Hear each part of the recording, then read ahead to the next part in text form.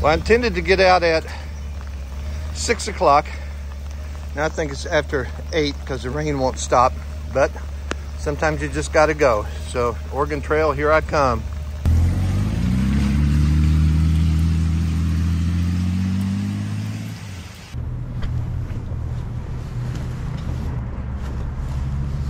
Good morning, Silvia. Welcome to day 2 of our adventure. I'm not even sure I want to talk about day 1. I've always wondered how I would handle riding a day in the rain, and I found out. I delayed my departure on day 1 2 hours from 6 until 8 because of the rain locally, and rode 9 hours in the rain, and then it finally stopped, and rode another 3 hours after that. And I found out that the Frog Togs rain gear works really well, but I went through 5 different pairs of gloves and none of them worked. So I've got to find a better solution for my hands, but everything else worked out pretty good. And today it's about 45 degrees.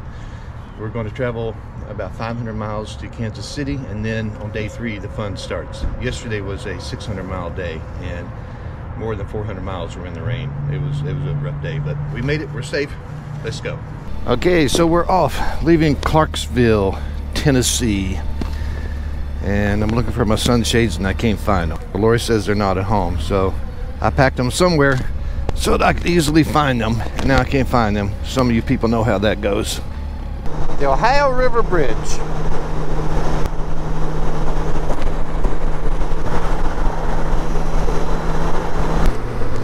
Hopefully you can see the St. Louis Arch. Since I'm traveling the Oregon Trail this trip, I thought about going up in the arch. I've passed it a dozen times or more in my lifetime. And today's a Saturday and I'm on a motorcycle. I thought, well, it'd be easy to find parking. And then I looked online, and the way you go up in the arch is they put you in a little pod with several other people knee to knee, and you go up at an incline to the top of the arch. And I looked at that thing, and there's more room in a country outhouse than there was in those little pods. And knee to knee with 4 or 5 other people I don't even know, I decided that that was something that I didn't really care to do. So probably will never make it to the arch then, but it's always neat to look at. Yeah, here's a much better view of the arch, except for this car hauler. I planned my departure date so that I would go through St. Louis on a Saturday and be in Independence, Kansas City on a Sunday to start my Route 66 sites. So I expected traffic to be light, but wow, there's no one on the road. The Missouri River. And I will talk more about the Missouri River later because it has a part to play in the Oregon Trail and American expansion in the mid-1800s. Wow, towing, state police, another towing. Oh, it's just a breakdown. Or it could have been a little touch and go here between the truck and this vehicle. Anyway, I don't think anyone got hurt.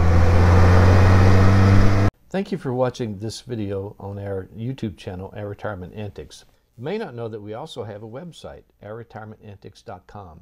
Here I'll have blogs, photos, and track logs of our travels each day. But one thing that I really like are the Google Maps. Here I've overlaid the Oregon Trail on a Google map, and as you can see, it starts east of Kansas City in Independence, Missouri, and crosses the country to Oregon. Silvia and I will follow the Oregon Trail from Kansas City to western Wyoming, where we will pick up the California Trail and go into Salt Lake City through Nevada over to Lake Tahoe. Now, the thing that I really like about my map is that over the past few weeks, I've researched places that I want to see along the Oregon and California trails.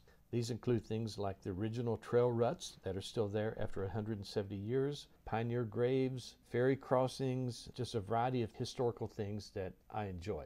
And as Silvia and I visit each one of these, we'll be taking photos and doing updates on the website, doing YouTube video, and updating this map along the way. So we hope that you will follow along with us.